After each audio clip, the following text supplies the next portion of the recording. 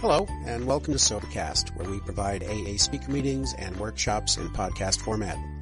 We're an ad-free podcast, and if you enjoy listening, please help us be self-supporting by visiting Sobercast.com, look for the donate link, and drop $1 or $2 into our virtual basket. We hope you enjoy the podcast. Have a great day.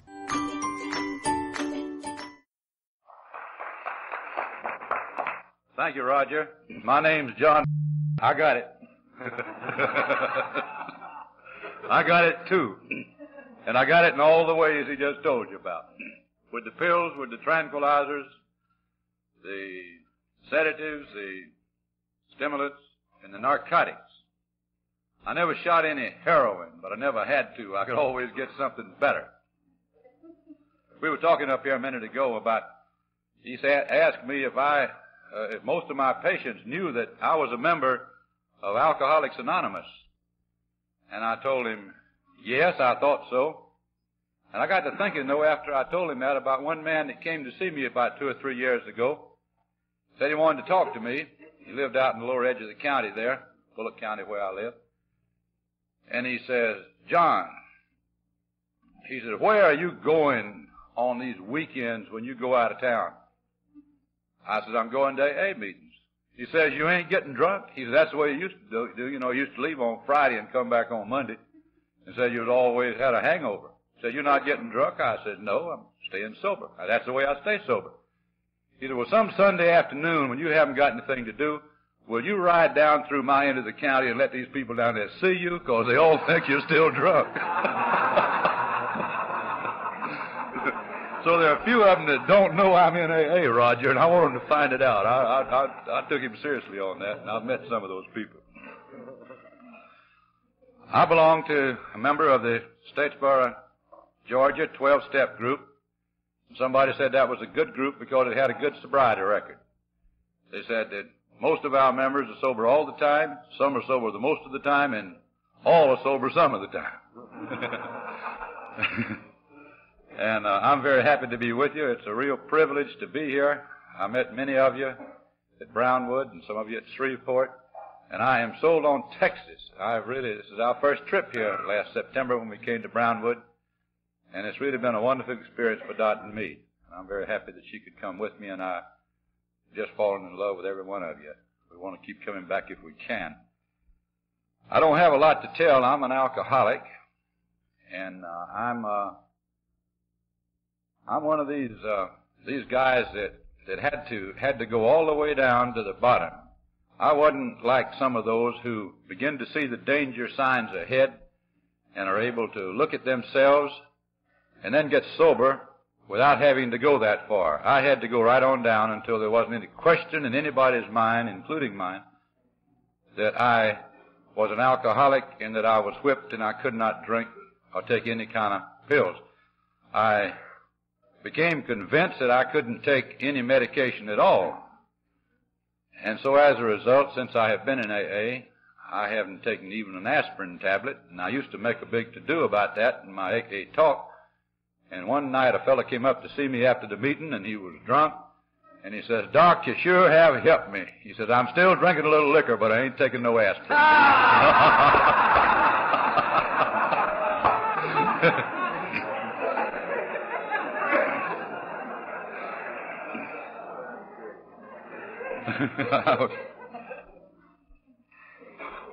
I was an operator when I was drinking. I guess I've always been sort of two people.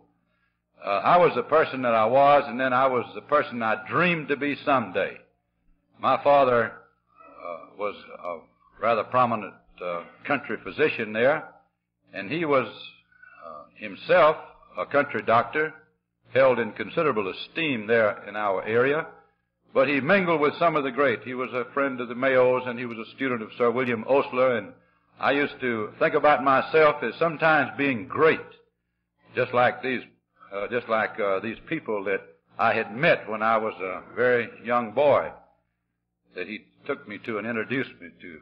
And I had this feeling of all these great things that I was going to do someday, and then faced with the fact and the things that I could do at the time. The things that I was going to do were tremendous. The things that I did do were rather mediocre. And I finally made it to Emory University, still sober, never had a drink. And one night, shortly after my, I guess it was my 17th birthday, just about a week afterward, I took a drink of corn whiskey one night at a dance. And I became all these things that I had dreamed of being. I became great. From then on, when I was drinking, I was the great Mooney. And when anybody told me anything that made me feel like this liquor did help me, I clung to it. One girl told me one time, says, "John, you're so cute. When you're drinking, you ought to drink all the time." Oh, brother. What more could you want? I got to be an operator, and I had dreams, and I'm reminded of another story about this. These two fellows were in partnership, and one of them was down in Florida on a trip, and he came up on this big motel, and he had a few drinks in the bar, and he came out, and he got to looking at it, and he saw this tremendous complex. Oh, it was cabanas and rooms and swimming pools and golf courses and a half a mile of beach and everything in the world you want. And so he casually asked the managers, he says, "What do you want for this hotel?" The fellow said $17 million. He says, "Gosh, that's a bargain. This thing's worth $20 million. So he called up his friend in New York and said, "I've got a real bargain here where we can really go into business. And $17 million. And he described it for him. And his partner said, "Maybe you can get it a little cheaper. See if you can get him down to $14.5 million. So he went back and he talked to him, and he called his friend up later, and he said, "Well, I talked to the owner and said, we got some good news and some bad news. The good news is that he will sell us this thing for $14.5 million, but the bad news is he wants $500 cash."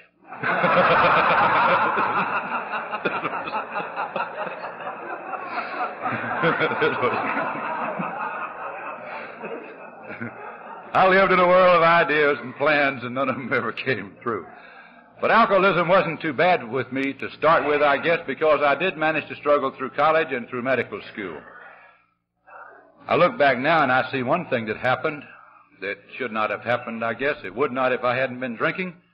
My scholarship dropped off, and I still graduated all right, but I wasn't doing the work in my books that I was when I started. I got married. Incidentally, there's a coincidence in my career here. I guess one of the things that I was striving for was that little M.D. to put after my name so I could be Dr. Mooney. You know, this puts you a little above the common herd, you know. And I valued this very much, and I wanted to be Dr. Mooney, and so I got it. And I got it on June the 10th, 1935. That's the day they handed me my diploma, and that's the date on my diploma. And if those of you who have read your book, you know, AA Comes of Age, will know that that was the day that they carried the message to the third member, Bill, in the hospital. June the 10th, 1935. We followed different paths from that time on, but this fellowship of AA was born on the very day when I really went into some of my serious drinking, because I felt like, you know, that if I had this MD, that I had it made then, that things could go. I got married, as I said, shortly after that, a few months, and I married a young society girl from Atlanta, real nice person. She had a good name, the kind of gal that you think would you'd like to have for a distinguished doctor like I was going to be. And we got along pretty good. Even then, alcohol was causing me some trouble, because one night, I remember I got drunk when I didn't mean to. I had to exercise control over my drinking from the beginning. The very first night I got drunk, I got drunk. They poured me into bed that night. And I know now that I was an alcoholic from the very beginning, the first drink. But I was able to control it. And to me, alcoholism, through most of its extent, is controlled drinking. I think that when a person reaches the point that he loses control over his drinking, that he is in the terminal stage of alcoholism, and he can die at any time, as I could have. It was only a merciful God that kept me alive in those later years when I could not control the amount that I took. My course of alcoholism, the course in me, was a gradual loss of control. And this is one of the nights, not long after I got married, that I lost control. We were going to have a party, and I was going to have some drinks and have some fun with everybody. And I started off that way, and something happened. And I woke up, and it was the next morning, and I was in the baby crib. I wasn't in the bed at all. And I didn't have any clothes on. And the baby crib was out in the hall. And I was humiliated, I think his mom said. I was humiliated. I charged it off as just a little incident, got a little too much and all that. But this thing stuck with me, and I had to keep charging it off because it kept coming up in my mind, and I would have to continue to explain it away, These things have a habit of doing that. We have to explain some of these things over and over again to ourselves. I did this many times. Never completely satisfied with the answer. I knew it was trouble and wouldn't admit it. I went off to the war. I came back. I had a real bad problem drinking during the war. I got restricted to camp, which is bad for an officer, for my drinking. I came back and something had happened to my home. My wife had undergone some type of character degeneration. She was no longer the little girl that was going to make the ideal doctor's wife. She had developed all types of neuroses. She had become to cling to her mother's apron string. She was on the telephone calling her all the time, and they were talking about my drinking, which of course wasn't very bad. I had a bad case of war nerves, and I was drinking a little because of that, but I couldn't see how they could possibly have blamed all these things they talk about on me, how it could be true. And I beat her up a few times, and it didn't help her at all. She went back to Atlanta. We got a divorce, and I haven't seen her since. Of course, those of you who may not know what the way the alcoholic mind works, I was seeing in her my own character defects. This was projection, and there was nothing whatsoever wrong with her.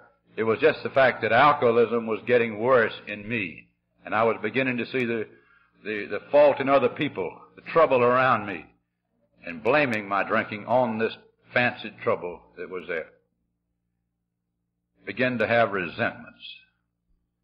I'm reminded of another story there about resentments. You may have heard this, but it's too good not to tell because it explains to me so much what a resentment is. This fellow was driving down the road one night about midnight, and his car broke down. He had a flat tire, rather. And he got out to get his jack, and he didn't have one. So he looked down the road about a quarter of a mile, and he saw a light on in a house. And so he walked down the road to this house, and he began to think. He said, I'll go down and ask this man if he'll lend me a jack. But as he walked down the road, he got to thinking. He said, now it's real late at night, and this fellow's probably already undressed and ready to go to bed. And it's cold out there. He's not going to want to get up and go. And this jack is probably out in his car somewhere, and maybe he'll have to look up the key to the car, or even he'll have to go open the barn. And he got a little worried. I know he's not going to want to do this. And he began to get real disturbed about the way this fellow was going to react. And finally, when he walked up the steps of the house, the light went off. And he said, well. So the fellow he knocked on the door, and the fellow threw up the window and looked out and says, hello, what can I do for you? He says, you can keep your damn jack.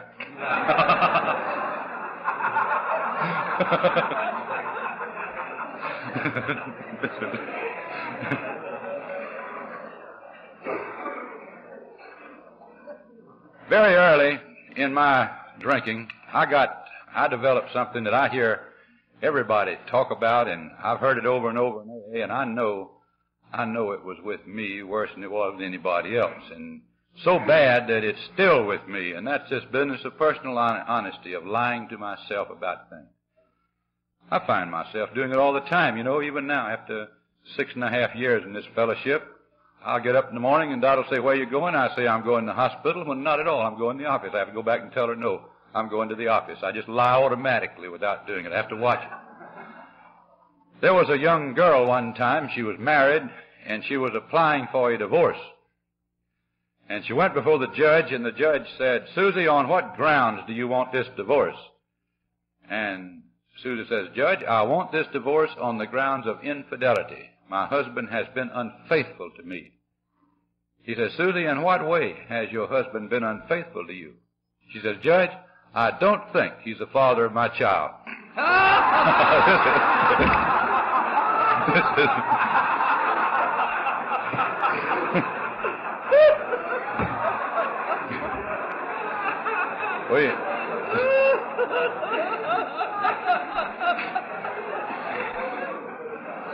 I could blame anything that happened to me on somebody else. And I began to do this. I did it back then after the war when my first wife left me. Very shortly, I noticed, though, that after she left, I was drinking more than ever.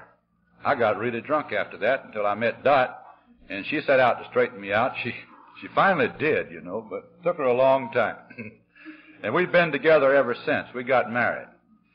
Now, I don't know when it was. If you can keep up with the dates in your alcoholic history, you're better than I am, because to me there are many, many phases of this thing in which it's vague. I don't know when I started doing certain things and all, but I do know certain principles I have. And I don't like drunk doctors. And I don't like drunk doctors treating me. And I don't like to treat patients drunk. And the few times when I had to do this, it also humiliated me, Bob. I didn't like to do it. And a doctor always has a way to conceal this thing. And I began to look down in my little black bag, and I came up with some pills. I would go off for the weekend. I'd have to go back to work on Monday or Tuesday, and I would need something real badly. And I didn't want to drink. I felt the need of the drink. I had to have it, but I didn't take it because I had a substitute. And the drug that I chose that suited me the best for this purpose was codeine. I could take 2 or 3 codeine tablets, and my hangover symptoms would leave me. I would get back up on this little cloud that I like to be on. I spent most of my life on some sort of a cloud, chemical cloud, and I would get on this thing.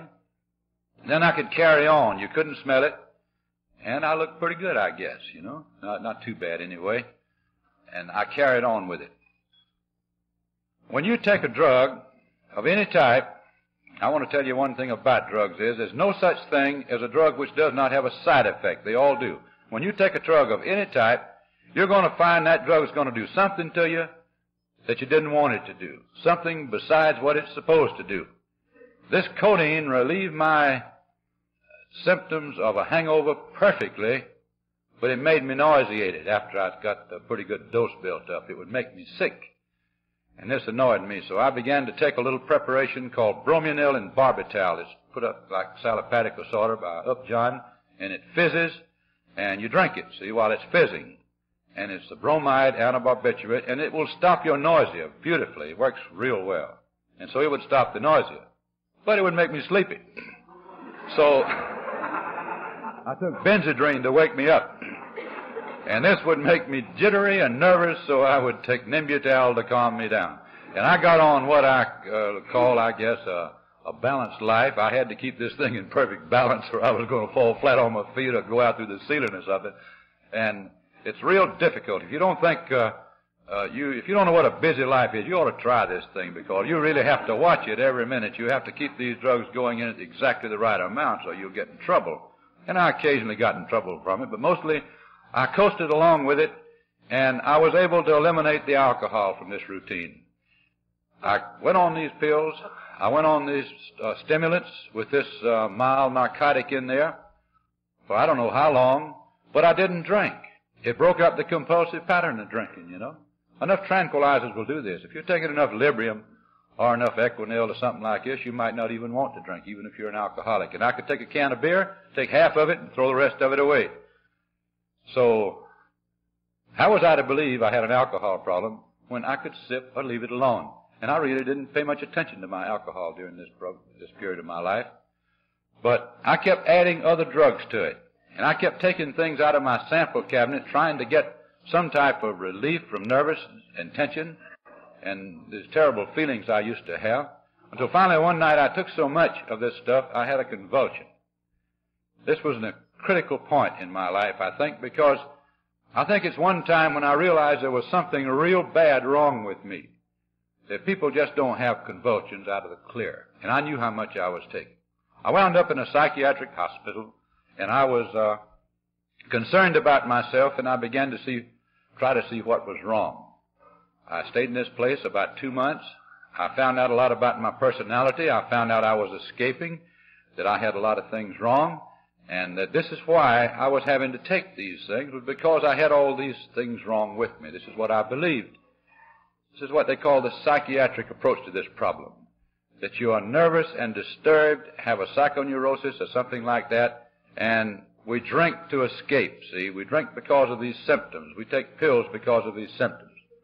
My logical thinking conclusion from this thing was that if I get this emotional disturbance straightened out, I won't have to drink so much, see.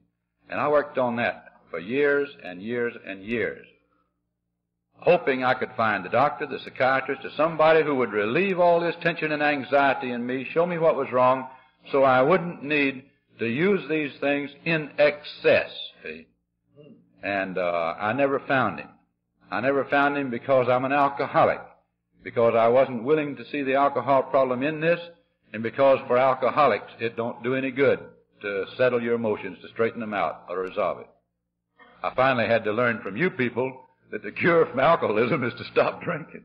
I really didn't know that till I came to AA, I don't think. I was always trying to find out some way where I could drink successfully, without drinking to excess. I went to this first psychiatric hospital. I got out and I came back, and because I did not consider the drugs or the alcohol as the cause of the condition, I continued to drink over and over again. I went in and out of places. I would get on alcohol and I would get on pills and then try to get off the pills and then get back on the alcohol to get off the pills on this merry-go-round, always having to go back to a hospital in order to get off of any of them. This was a terrible period in my life because I was struggling so hard to carry on in the face of a lot of trouble, in the face of feeling bad all the time, kept trying to find a drug that would make me feel better, having confidence that somewhere there was a doctor or a drug that could restore me to some semblance of normal and yet failing completely. I wound up in another psychiatric hospital in 1953. Here was a milestone in my life because I had handed to me on a silver platter this wonderful fellowship. I was up there in New Canaan, Connecticut, at a place called Silver Hill, a very fancy place. It cost a lot of money. We borrowed the money to send me up there. I had gone up there in style in an ambulance with a private nurse. You got to travel first class. And I had gone in this place, and they were working with me. They were trying to get my thinking straightened out. They gave me all kind of tests of one sort and another. But among the things he did was to hand me this book. Now, I don't know what he told me when he handed me this book, but I read it. And I said, this is one of the most beautiful things I've ever read. Oh, it's a wonderful thing for the alcoholic. And boy, I'm going back and get all my alcoholics to read this book and do something about their problem. There's stories in that book that were taken out of my hip pocket, just like Roger said. And I know that there was something wrong with my mind, that I was not able to see this. It's an amazing thing, this mind. I had it hit me the other day with a fella. This guy had been coming around AA for 6 or 8, 10 years, and he hadn't been able to get sober. And the other day I saw him and he was sober. And I said, boy, how you getting along? You're doing real good. You look good. Yes. He said, I found out what was wrong. He said, I went to a fella, and he said, you know what he told me? He told me to do it one day at a time. How many thousands of times had he been told that? But only the last time did he hear it. How many times was I told over and over again what was wrong? There it was in the book. There they were telling me about it, but the mind was closed, the ears were stopped up, I could not hear it. And so I didn't, and I forgot. I came on back and I went my merry way, in and out of hospital, still fighting, trying to carry on. And then one day, I guess it must have been 57 or 58, when things were getting pretty rough with me, AA came to me again. I was sitting in my living room one Saturday afternoon watching the test pattern on television, I reckon. And my wife and the children had all gone out in the country, and I was there alone. And this man named Henry came in. And Henry said, John, I want to talk to you. This was in Statesboro, in my home there. And he sat down and he told me a story of his recovery from alcoholism. And I was absolutely amazed. Henry was one of the worst drunks I'd ever known. And I'd seen that poor fellow just throw his life away, and I'd wanted to help him so bad, I didn't know what to do for him. And here he was telling me of a wonderful story of recovery in AA, and how he was sober now and how well he was doing. And I was just overwhelmed with what the AA fellowship had done for Henry, and I fell Oh, I fell for AA. I thought it was wonderful. And I said, Henry says, John, would you like to come to a meeting? I said, yes, sir, I sure will, Henry. You set the meeting up, and I'll go tell you fellows about alcoholism anytime you want me to. How stupid can you get, see? A 12-step call, and Henry's story is like mine, too, see? And I used to get drunk with Henry, and Henry ain't been near as much trouble as I've been in, and yet I wasn't able to see it. Twice. Something wrong, some valve in my mind that was not open, some switch that was open when it should have been closed. I don't know what it was, but I didn't see it for myself at all. So I had to go down. Each time I got in trouble, and each time, both these times that AA came to me, I was a little further down the ladder, a little closer to whatever a bottom is. I believe a bottom is wherever you are at the moment. Everybody in here is on a bottom right now. Everybody in here. In more ways than one. If we want a lower bottom, we all go out and drink some more, see? But if we don't want a lower bottom, we can stop right where we are. And that was true for a long time with me. I could have stopped any time. Any time that AA came to me, I could have stopped and come in, and that would have been my bottom as far as drinking if I hadn't drunk anymore. But I wasn't satisfied with it. Sometimes the bottom, the depth of the bottom is inversely proportional to the intelligence. The more stupid you are, the deeper bottom it takes. Does that make sense, Bob? Well, anyway, I must have been real stupid because I did not get any of this thing for myself. In 1959, I think, was a critical time in my life. I was sick. I was bad on narcotics, taking Demerol mostly. I was having to run to get them. The drugstores had had a little meeting, and all 6 owners had come to my office and told me they weren't going to let me have any more narcotics. I still had my narcotic stamp, and I could write prescriptions. I had my license. And I was traveling over the country to other towns, writing prescriptions to fictitious people in order to get something for myself. Doing this over and over again. Every day, as a matter of fact, because each day I bought enough supply to last me another day because, see, tomorrow I was going to quit. I'm going to taper off on this one, and then I'm going to stop. And I never got more than just enough to carry me to tomorrow when I was going to make this thing stop, where I was going to cut down the dosage, and then the bottle would be half empty before I got home. I think I had a change in me because I think now is a time, 59, when I had a real desire for something better. I don't think I had a desire to stop drinking, to stop taking dope. I knew that I was in trouble with everything that I took, whether it was narcotics, pills, or liquor, and I wanted out. I wanted out. I think this is what God had been waiting for. I think that He's been waiting for me to reach this point of desire, because I think the things that happened to me after that fall into a perfect pattern. Had any one of them failed to happen, I wouldn't be here tonight, I don't think. It had to be done.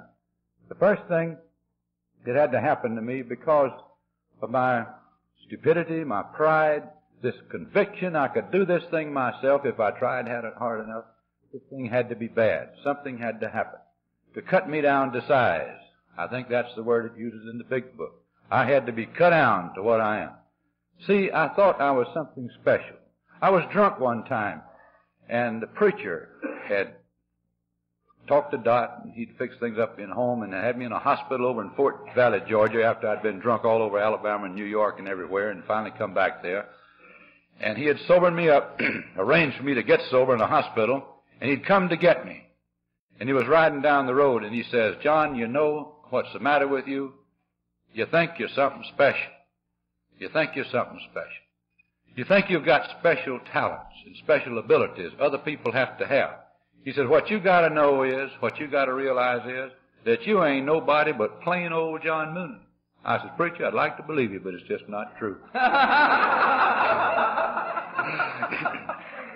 He knew I was going to drink some more, see, and I did. This is the kind of pride I had, and if something hadn't happened, it has to happen when a guy gets like this. The Lord had handed me AA on a silver platter twice, and I had turned my back on it. And I guess He was determined for me to be here. It was His will, and it could not be avoided because I fought it to the bitter end, right up to the bitter end. I knew, though, that I was bad sick. And I told Dot I've got to go off and get help. And I know the place to go. I have narcotic addiction. I'm an addict. I'm an alcoholic. I've been going to country clubs. I'm going where I know they know what to do for this disease or trouble or whatever it is I have. I'm going to the U.S. Public Health Service Hospital in Lexington, Kentucky. This is a prison. They take prisoners up there and they take volunteers. And I got in a little white Thunderbird, 1956 Thunderbird I had, with the top down. I always went with the top down because I tried to soak up all the sunshine. You know, I was getting sort of pale. And you looked a little better if you get a little blistering sun on you every now and then. So I went around in this Thunderbird. It was white with red upholstery, and I had a little white hat I wore with it. And guess I wanted to try and be a college boy still, but I took off in that thing. And I went to Lexington, and I went in there as a volunteer. Now, I had an idea that they had up there a prison, and they said they also treated volunteers, and I looked at the pictures of the place, beautiful pictures. All prisons look pretty on the outside, and this one was no exception. And I had ideas that they had these prisoners, you know, over here all locked up with bars, and then us volunteers would be maybe in little cottages off to one side where they wouldn't want us volunteers mingling, you know, with the prisoners. And I went in this place, and they had them all here together in the middle, and they gave me a number 55280. And this humiliated me. I think if they had called me Dr. 55280, it wouldn't have been so bad.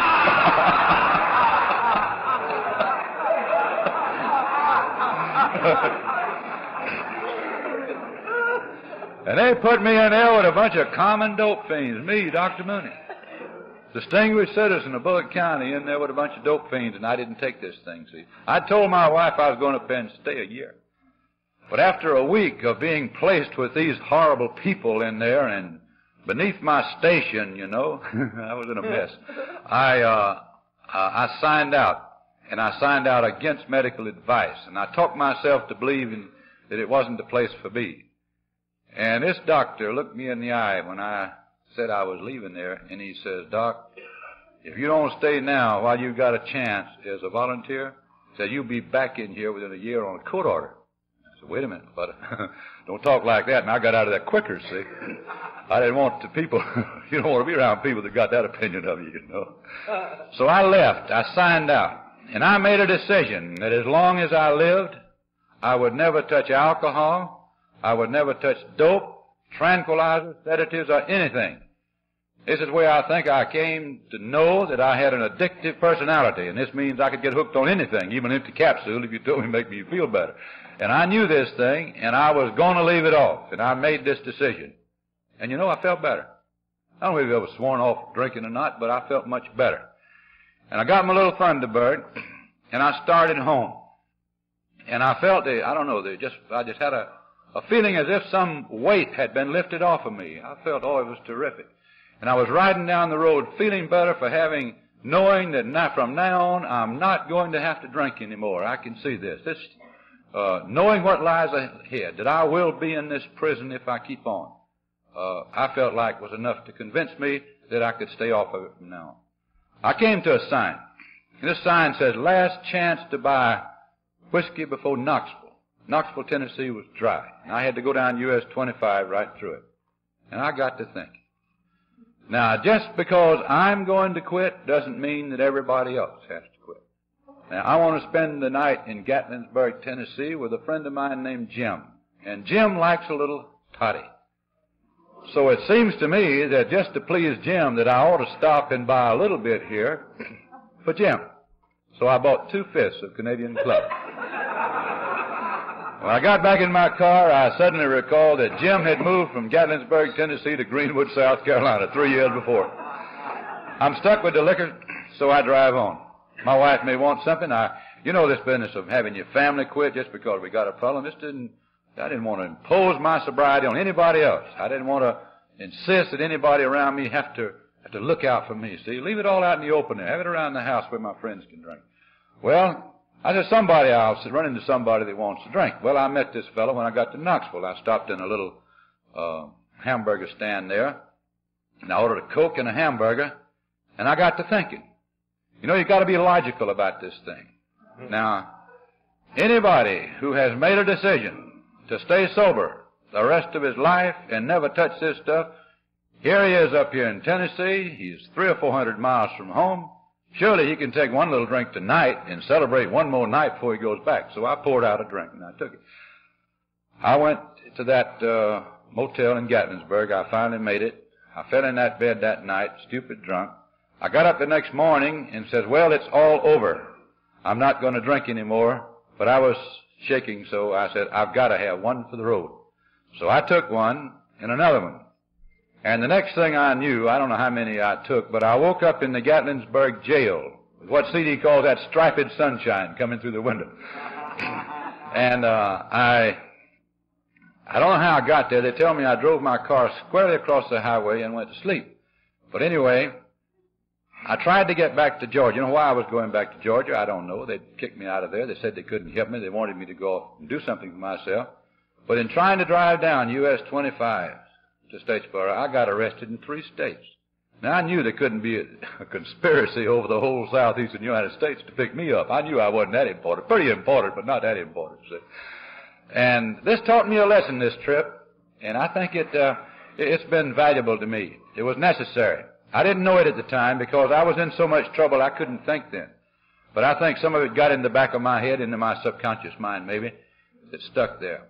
You see, when I went out of that place, when I went up there, I had a sincere desire to get help.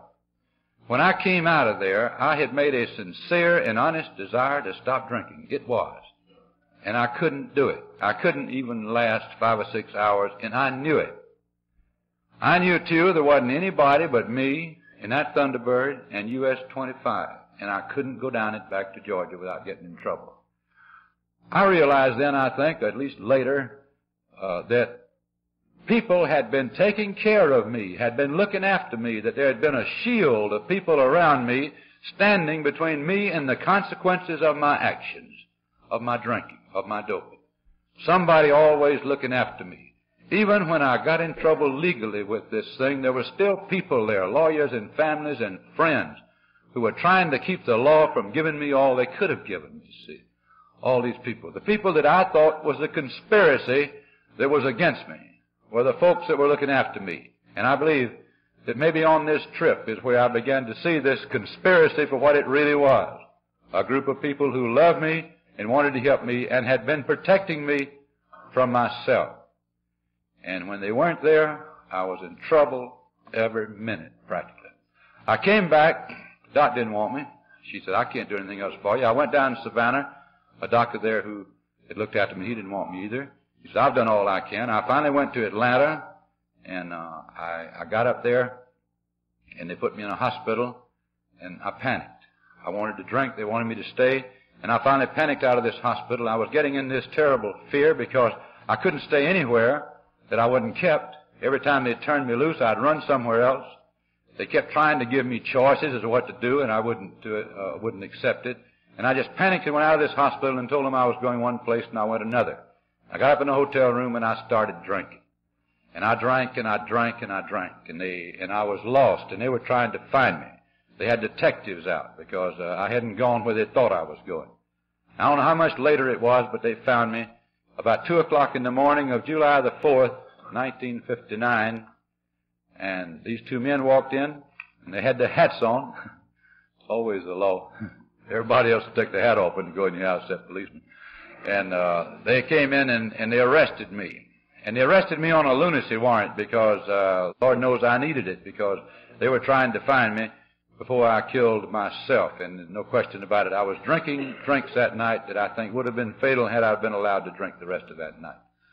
When I left that room, I said, can I take a drink before I go? And they said yes. And I poured out a big drink out of that bottle of Canadian Club, still trying to travel first class, see? And I drank it. And when I set the bottle down, I looked at it to see how much was left in it, because I didn't know where I was going. I didn't know what happened. But when I came back, whatever it was, I was going to finish that bottle. This was my last drink. I looked for the amount, the level on the bottle, because I always wanted to know if anybody was drinking out of it while I was gone. And I left there, And that was my last drink. And this is a paradox, because I have stopped drinking and sworn off 1,000 times. Every time I've been in trouble with it, I've sworn this is the last time, never again. This was my last drink, and when I took it, I was convinced that I was going to take another one. It was just an interim where I wasn't going to be able to get it for a little while. But before I had a chance to take another drink, I had been incarcerated for nearly 5 months in a place where they don't serve alcohol, and I had joined Alcoholics Anonymous, and they told me you don't have to quit drinking. You just don't take that first drink today. So the one time I didn't quit, I've been able to stay sober. I came back and I was in bad trouble, real bad trouble. They had picked up some of my prescriptions, see. I used to pull a real fast deal there. I'd go into some little town where I had a friend, and I would go by and see this friend and tell him, try to pick somebody who lived close to a drugstore or worked close to a drugstore, and I'd go see him, and we'd chat a while, and I'd say, let's go in the drugstore and get a Coke. And so we'd go in and get a Coke, and then while he was talking, I'd say, oh, by the way, Bill, I'm down here to see an old lady out here in the country, and I need to get a medication that I can get, but the druggist needs to know who I am and identify me. So he said, sure, and so he'd take me back. Hey, this is good old John. Boy, I've been knowing him all my life. Fine doctor. Like, yes, sir. And so I'd write a prescription out to a fictitious individual, give me some Demerol, sign my name to it, pay for it, and walk on out. Well, you can do this once, twice, and get away with it. When you start hanging this paper all over South Georgia, it's going to catch up with you. And they had caught it. And they made a case against me, and they convicted me. They indicted me, the grand jury did, and they convicted me of a felony. I pled guilty to the illegal possession of 1 bottle of Demerol, because if they had looked for it, they could have found 1,000. And I went before the judge, and I was sentenced to 2 years. This is a felony. And I was sentenced to 2 years at the Georgia State Prison in Reidsville, Georgia. And this kindly old man said, John, I don't think you're a criminal. I think you're sick. And I'm going to probate this sentence, providing you'll go back to Lexington, and you'll stay there until they release you. So I went back to Lexington, and it wasn't a year. It was 2 weeks from the time this doctor told me that I would be back within a year, see. And I didn't go in my Thunderbird. I went in an airplane with a deputy sheriff. And he put me out the gate. See, they can keep only federal prisoners in there, technical prisoners. But they put me out at the gate and told me that if I tried to leave, that they would meet me at the gate, and I would be carried back to Reidsville State Prison, and I would be serve the rest of my time there, be incarcerated there for the rest of that 2 years. Well, there ain't a lot of difference in being a prisoner and being in a situation like that. And this time they had a special term for me. I was a committed volunteer. Figure that one out. But I went back in there now, and I wanted help, you know. I was getting desperate. I knew you don't have all this happen to you, see. To stand in your own hometown where you've been a successful position, at least your family has anyway. If I never had, my father had before me, and I'm the 5th in the line of doctors, and I ain't turning out as good as the rest of them, see. And so this was humiliating. It hurt my pride and everything else. But as I see it now, this was a pride that had to go. And it'll do something to your pride when you get convicted of a felony, no question about it. And it hurt. Felony, no question about it. And it hurt me. And I knew I was in bad trouble. That I'd had one chance as a volunteer, and I'd muffed it. If I'd stayed there a week before, I'd have probably got out of this sentence, you know. They probably wouldn't have done anything while I was there, because usually they don't. But see, I didn't know that then. I wouldn't have stayed if they had. It had to be forced upon me. I'm the sort of guy you got to be shown. So I came back in and I said, I'm going to find a way out of this thing. So I went to my psychiatric friends and I told them I wanted help. And they gave me 3 hours of interviews, and they told me I was in one terrible condition, that they would not undertake to treat me for the duration of this probated sentence. And they said, on this particular sentence, as long as we can keep you for the cure, is about 5 months. Unless you will agree to stay for 1, 2, 3 years, whatever it takes, we will not start this psychoanalysis. I had a streak of honesty then, I think, because I knew I wouldn't stay. I knew that when my time was up, that I had to stay, that I would leave this place, and if I left in the middle of psychotherapy, I might be worse off than I was, if possible. So I turned it down. So the psychiatrist said, well, if you won't take our treatment, brother, your next best bet is to go to AA, and you had better go and put your whole heart and soul into that group and into that program. So see, I was sent to AA. I was sent to it by the psychiatrist. Not once in all this did I pick this up myself for anything. Now, I had attended a few meetings in there, see, when I first came. I had been going to a few meetings while I was seeing the psychiatrist. But the faith for my cure or recovery or whatever it is they were going to do for me, I was placing in these doctors. When that was taken away from me because I would not accept it on their terms and wanted it on my terms only, they told me to go to AA, and I went. God sending me where God knew I had to go, but where I couldn't see it myself yet. Another thing happened. They asked me what I wanted to do. Well, I've had a little surgical training. I like to operate, so I applied for a job in the operating room. They give everybody a job up there, see. And so the guy told me, he says, we need somebody to edit the little AA paper in here. And says, you ought to know how to write a little bit to get through college, and maybe you can get something out for this AA group every now and then that we can use to distribute around to the patients. I kept plugging away from that. I wanted to get in the operating room. He says, all you'll do in the operating room is mop floors, brother. You better take this. You'll get an office with a typewriter. And that was something. So I took it. So they made me go to AA, and they made me study AA, and all I had to do for that 5 months, nearly 5 months, 4.5 months I was there, was study and work the program of AA. In there, they call it Addicts Anonymous, because this is primarily a narcotic addiction. And there was a man that came in there, and his name was Houston Sewell. He's dead now. He's died in the last 2 years. And this was something that got through to me. Mr. Sewell came in there, and he was an old man, and he was retired. And he would come in there, and he would talk to me, and he would talk to these people. And he'd been doing this for 15 years. And he started this group in there, and he came down 3 times a week during that time, every time he could, that he wasn't sick or something. And he came in there, and he would sit there by the hour. And I was a stranger. He didn't know me. He didn't know these other fellas. He got nothing for it. And I was impressed with the respect they showed to this man. He was the only man that could walk out of that place without being searched that I knew of outside of the employees. The only outsider that had free access to come and go, and he could carry a package of Christmas presents in there, and nobody ever looked in it. And if you knew Lexington, if you knew how much trouble they go to keep dope from being smuggled into that place where they got about 1,100 narcotic addicts, you would truly see how amazing this is. And I watched Mr. Sewell walk through and out of there just like he was something special, and he was. He was something special. And this impressed me, that this man would take this time getting nothing for it and carry this thing into us. And he began to talk to me, and I began to see that there was something he had there that he had found. I worked on the thing in AA. I worked on the program. I took the first step and the fourth step and went over and over again on them, memorized the step. I wrote for this little magazine, and I began to understand something about the program of AA. But I don't know, I had trouble getting my own personality into it, I reckon. I could sit up and discuss the merits of the steps with you by the hour, but when it came right down to how I took the steps, I couldn't tell you. I know now why, because I hadn't really taken them, see? And you can't really tell about it till you do it. But things got through to me there that helped me a great deal. I was sitting in a discussion meeting one night, and somebody asked the question. They said, how can I say I'm powerless over narcotics or alcohol when I can't imagine really having any fun without them? They are that important to me.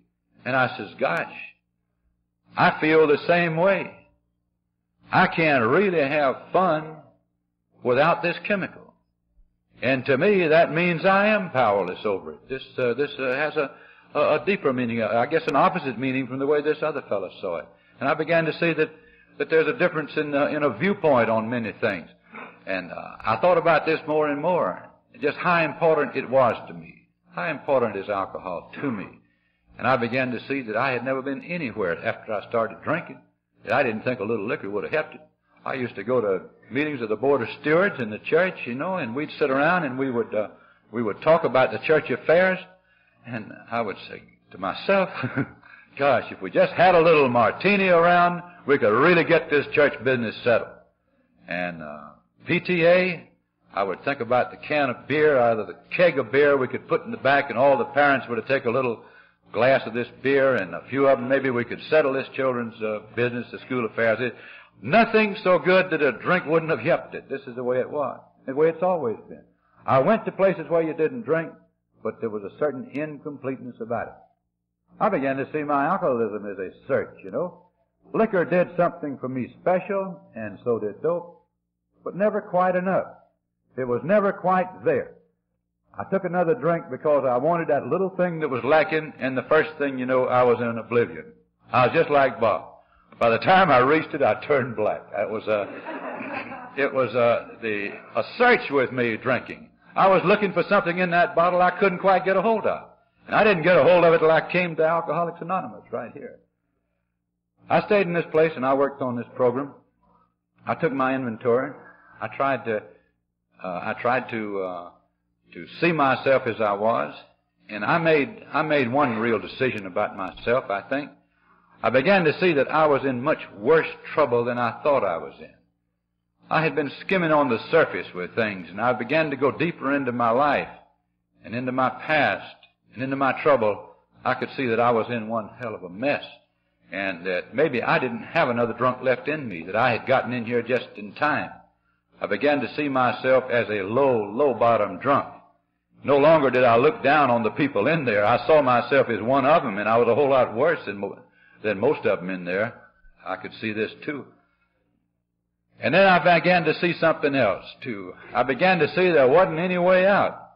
That every time I had been anywhere, including this place, I had promised myself, when I get out of here, I ain't ever going to drink no more. I'm never going to take anything else.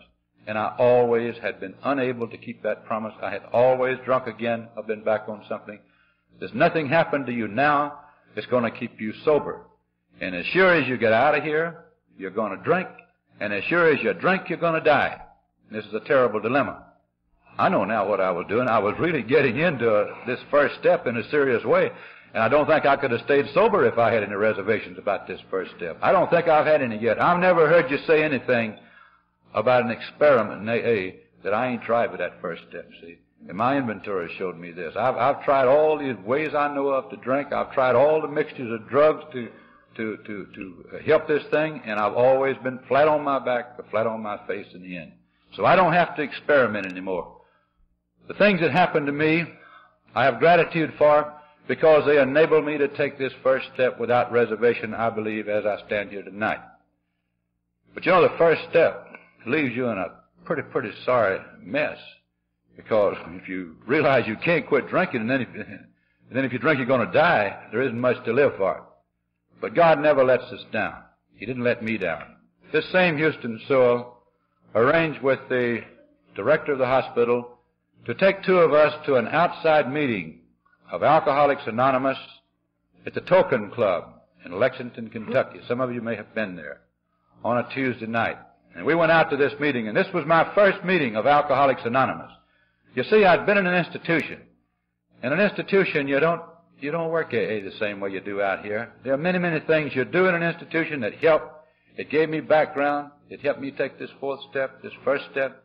It gave me a lot of associations there. It did a lot for me, but you don't have to stay sober in their institution on the AA program. They'll keep you sober on your own by just not giving you anything to drink, see.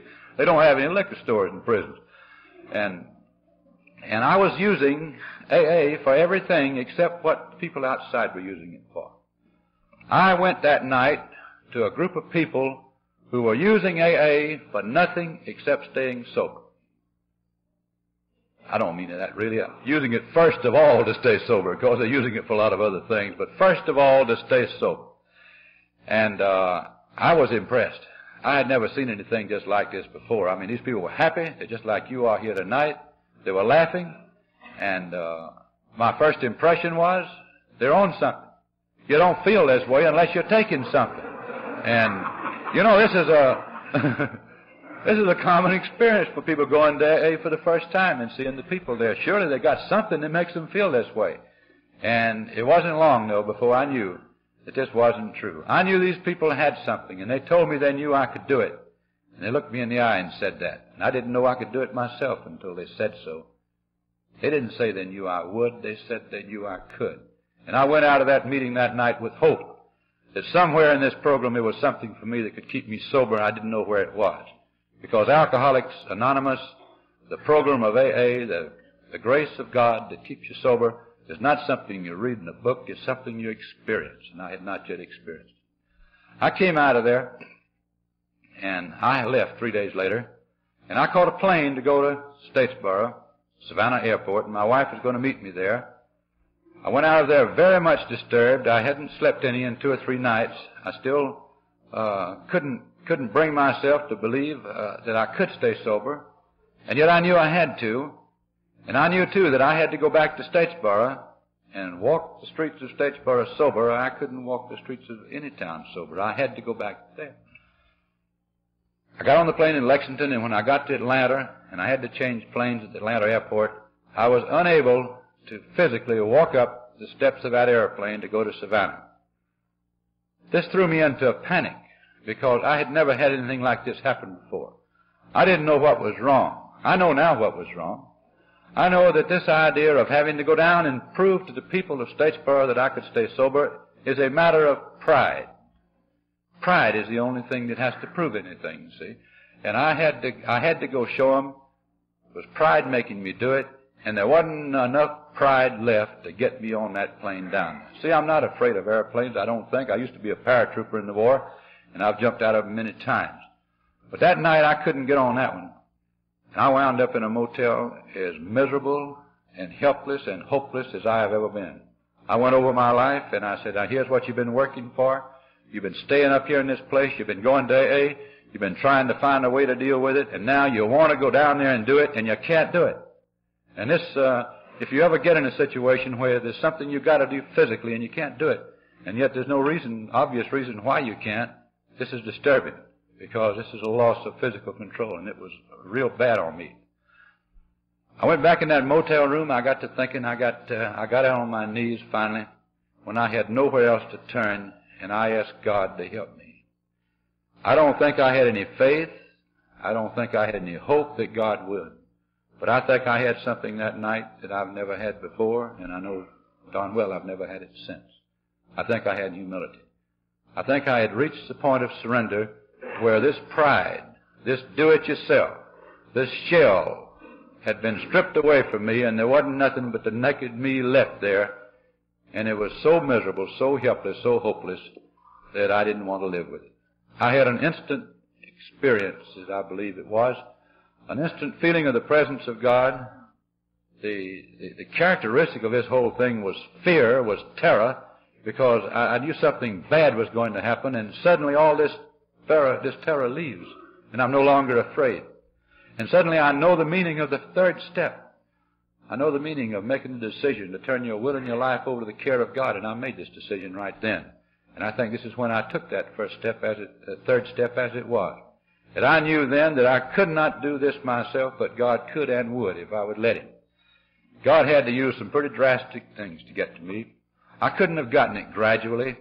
I think in my stupidity, this terrible pride, this do-it-yourself, this refusal to admit defeat in the face of all evidence that I was whipped and completely whipped, I think this is the thing that kept him from getting to me any other way, and he had to do it this way. I had to be literally knocked flat on my back. I slept like a baby that night, and I got up the next morning, and I caught that plane, and all this terror, this fear had gone. I knew now that this unanswerable problem of how to stay sober, that God would do for me if I would let Him. That I could stay sober if I could turn my will in my life over to the care of God and let Him do it. That I could not take the responsibility for my own sobriety. That I had to try to stay away from the first drink and then stay with the people who knew how to stay sober, to stay with God. I had this feeling about it. I don't think the fellowship of AA got through to me too well by that time because I had another narrow escape. I came on down there, and Dot met me. I had this wonderful feeling of release from all this fear and tension. We came on back. I got my office nurse. We opened up practice, and I told them and my friends of this experience I had had with God, that God had come into my life, and that I had this feeling that that I had been defending myself against God, and he'd been trying to get into me for a long time, but because of his pride, I wouldn't let him. And now he was there. And what does the Bible say? You can do all things through Christ who strengthens us. And I believe this. So whatever these good things are we're going to do, we can do them now because God's going to help me do it. Now, there ain't nothing wrong with this attitude if you're not a drunk like I am, see.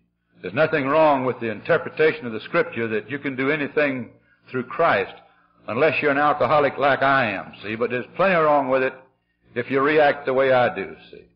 Because I came down there, and I had this spiritual experience, and I was going to go ahead and reestablish my good name, build my practice, be a good husband, good father, upstanding citizen, stay sober through the strength of God, see, in my life.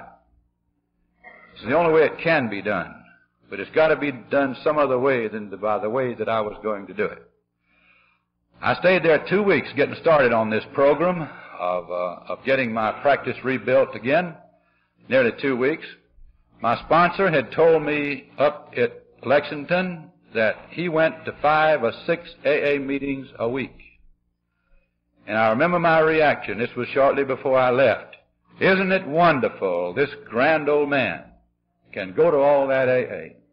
When I get back down there, if I wasn't such a busy doctor, I'd be able to do this too, you know. But I'm going to go to all the AA that I can while I'm there, that my practice will let me go.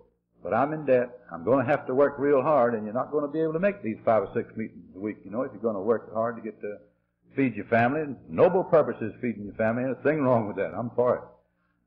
I was down there about 10 days or 2 weeks. And I was getting back in business. And I hadn't got around to calling AA. See, I'm a big shot AA up here. It's just sort of me and God carrying along this thing on ourselves. And I guess maybe with a spiritual experience you might decide sometime, you know, we're not going to need those drunks. We just get along all right with God here. I don't know what my reaction was, but I hadn't called AA. I hadn't done a thing. And I got a message to go to Atlanta. And I went up there, and the State Board of Medical Examiners in Atlanta, Georgia says, Dr. Mooney, you have been convicted of a felony. You cannot practice medicine in this state with that on your record, and they promptly relieved me of my license to practice medicine. The word they use is revoke, and that is a very foul word if you look it up in the dictionary. And they took it away along with my narcotic stamp and everything else. And I went back down there with nothing to do, see, except go to AA. Now, I've been there 2 weeks, and I haven't called AA at all.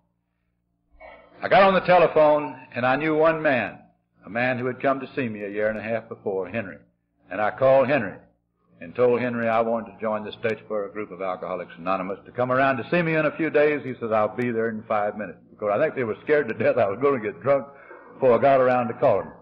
But you see what happened to me? I had a spiritual experience, see. But I hadn't become a member of Alcoholics Anonymous. And although I was fully aware of what God, that I needed God in my life and what God could do for me, I had not yet reached the point to where I could adjust myself to this new relationship. I needed to learn more. I was an infant. This is the first time I'd ever really had much contact with God that I was conscious of in many, many years anyway. And had I not gone to AA, had not God taken away, and I say God did it because this is a final crucial thing that was done for me that is so vital, so necessary.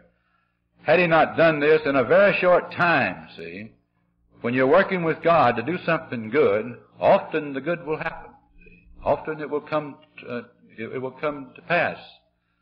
And it wouldn't have been long as things began to build up and me not going to AA for you people to keep me straight and keep my thinking straight, when I'd have said, thank you, God. It was nice having you while I needed you. I won't be needing you anymore, and if I need you, I'll call you again. I would have taken this thing over myself, and I would have drifted, because, see, I'm a drifter, and I would have done this. But God, in His infinite wisdom, knew me better than I knew myself, and He seized this license, He took it away, and He gave me nothing to do but go to AA, and I started going. When I came down there, I was acquainted with the program of Alcoholics Anonymous. I had memorized the steps, and I had worked and discussed them but I was not a member. The board told me that I could apply for reinstatement of my license in 6 months if I behaved myself. During that 6 months, I joined Alcoholics Anonymous. I started going to meetings. Very shortly, Dot came in and started going with me. And we went everywhere. We went all over Georgia and South Carolina. We went to a group every night. We played tapes. We talked all night. We stuck with this thing. And I began to feel the strength and the power and the love that's here in Alcoholics Anonymous. And in June 1960, when I went before the board, in Atlanta, they restored my license without reservation. At that time, I was ready to go back to work. You see, I've discovered it takes 5 or 6 meetings for me, just like it did my sponsor. And I go to them. We have an active group there. We have the 12-step group, which is branched off, broken off now from the old Statesboro group. We got 2 groups there. I got 2 beds in my office, and I treat these folks in those beds. And I got a whole library full of tapes. And a drunk comes in, and I say, "Do you want to get sober?" And he says, "Yes." And so I put him on the bed, and I start some glucose and vitamins going in his vein where he can't get up, and I put a tape recorder up, and I says, "Now, I'm going to play you something here."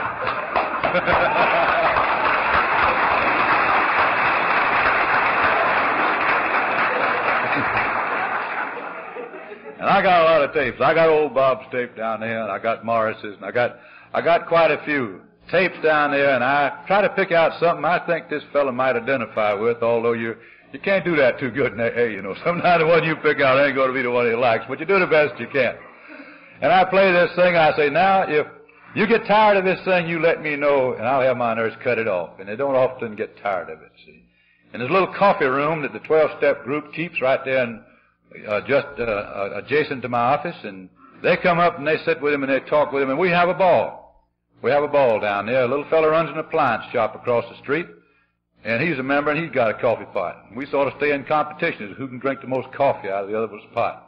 There's a hotel down the street that takes folks in and helps us with them and puts them up. And both the boy and the girl that run the hotel, they've both been members of AA. And there's a lawyer across the street, and I like him best of all. See, when I went to Lexington, and I thought I needed a psychiatrist. But when I took my inventory, I found out I needed a lawyer.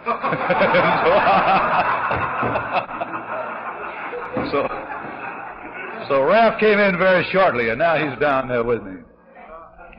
Many little things have happened that have helped me a great deal. I guess as you grow in AA, you don't know hardly how you do it. And one little thing happened one night that made me feel pretty good that maybe I was on the right track.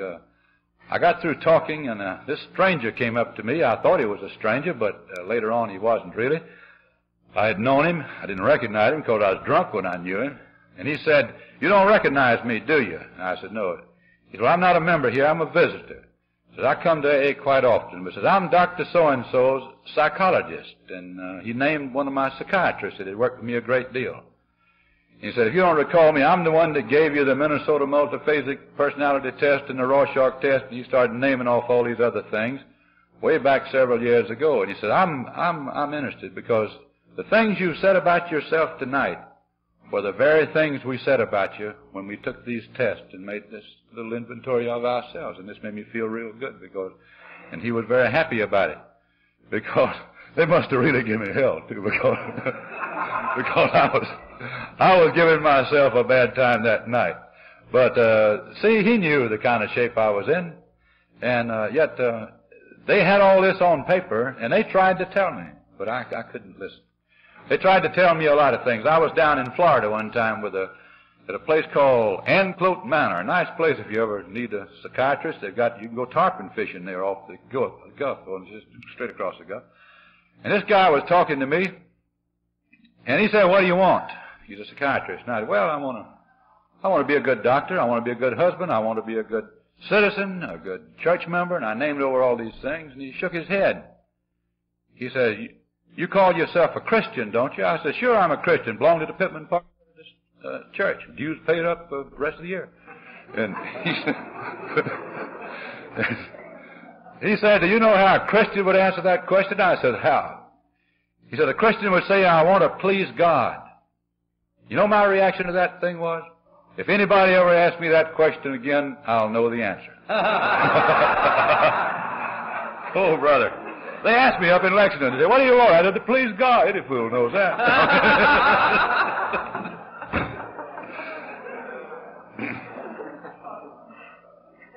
I think that Velma mentioned something this afternoon that really touched me when she was talking over there. It was a wonderful talk about gratitude. To be grateful for the bad things that happen, and this is what it is. I had to go through a series of stages, I guess, there. I had to first tolerate these bad things and see that I had to put up with them, and then sort of accept them as a bad part of my life that really was part of it and part of me, and I had to like it.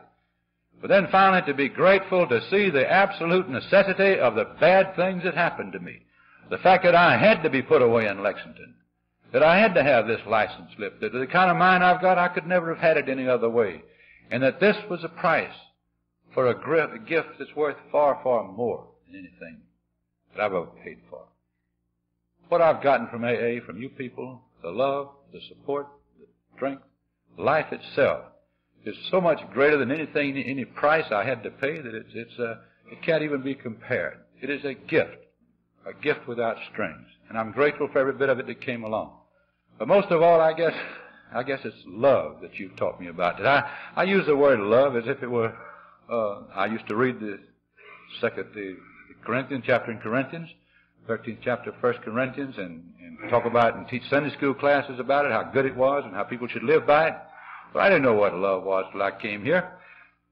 I was in Atlanta this time, another psychiatrist. And we were talking, and I guess there's somebody here who has had acquaintance with psychiatrists. You got different kinds. You got some of the guys that will ask you leading questions and try to draw things out, you know. And you have other psychiatrists who will let you talk, see, and maybe give you some advice along, see, and prompt you. But you got one group of psychiatrists, they call them therapists, and they don't do anything but just sit there and stare. And it's a professional accomplishment. They go to school to do it, I think. And I know one thing, you cannot stare down a psychiatrist. It can't be done. And this guy was sitting there staring at me, see, and you could see the whites of his eyes around the iris there. And I was getting fidgety because when you stare at a person long enough and you don't blink the eyes, it's disturbing. It was for me. And pretty soon he just leans over and he said, I love you. Now, I'm happily married.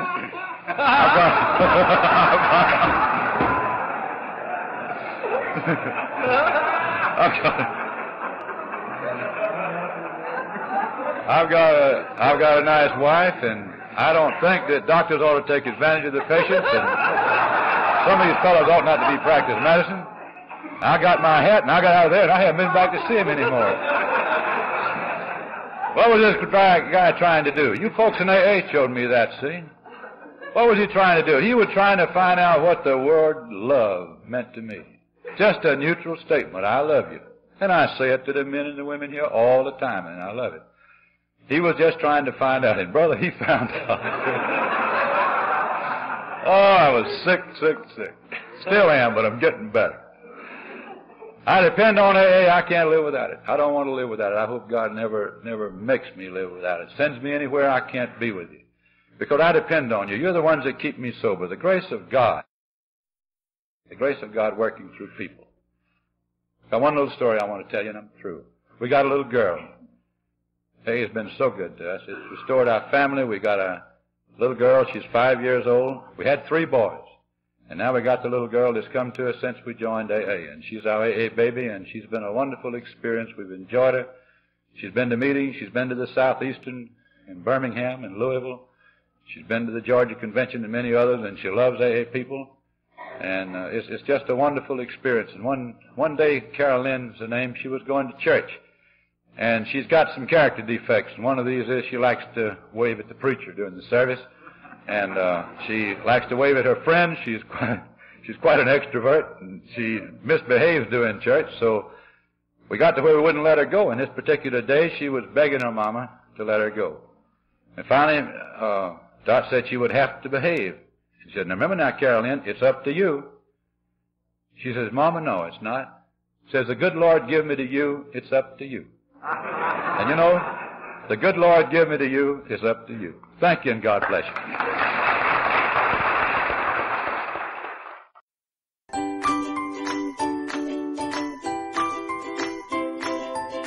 Thanks for listening. I hope you enjoyed the podcast. Sobercast is ad-free, and we'd like your help in order to keep it that way. So if you'd like to help us be self-supporting by pledging $1 or $2 a month, visit Sobercast.com and look for the donate links. Thank you very much.